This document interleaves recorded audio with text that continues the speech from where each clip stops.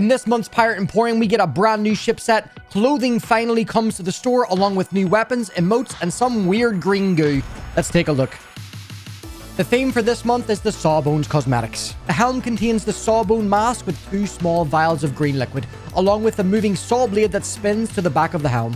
The whale's center peg is quite distinct this time with a green vial of liquid. The size and shape of cannons are always a hot topic among players, but these Sawbone cannons are actually not that bad. An easy to look at cannon chamber along with the cannon flare resembling that of a bug splatter, while the inside of the cannon remains default.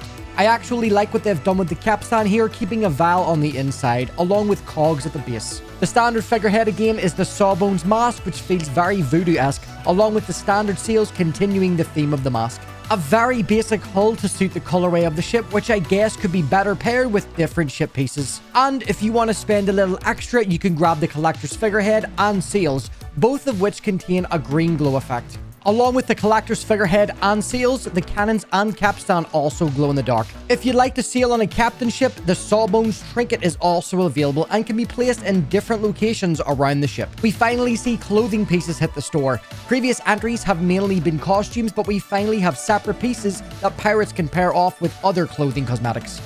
The mask, jacket, belt, and gloves are available. My favorite piece from this set are actually the gloves, as these are quite unique and come with claws. Although this feels like they should have been part of a Halloween-themed Pirate Emporium. We have one emote bundle available containing 2 emotes. Like previous weapon emotes, these are dependent on the weapon you have equipped. And don't forget to stop by and pick up your free encouraging clap emote.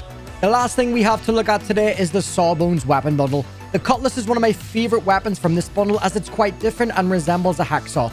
We get a small, thin-bodied pistol with an iron sight that's very screen-centered and has a DIY homemade look to it.